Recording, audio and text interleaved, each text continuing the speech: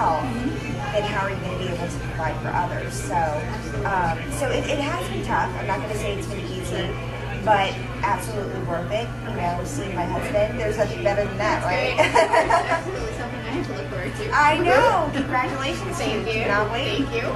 Well, I'm going to wrap up with a quick, fun question. Sure. If you could be a flower, what flower would you be? Okay, I don't even know how to pronounce it.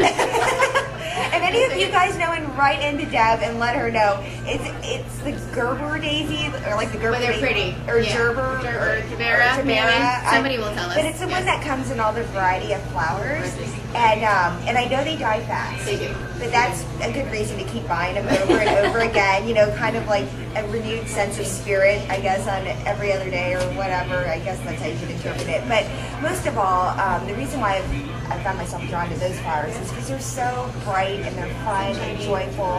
But at the same time, you notice when you buy them that they usually have that plastic around the stem, and they're very delicate also, which also is a sign of vulnerability and, you know, humility and so I think it kind of encompasses all of that. So yeah, the Gerber, Jabera, whatever you want to call it. And that's me. Well, thank you so much for taking time out of your very busy life. You're welcome.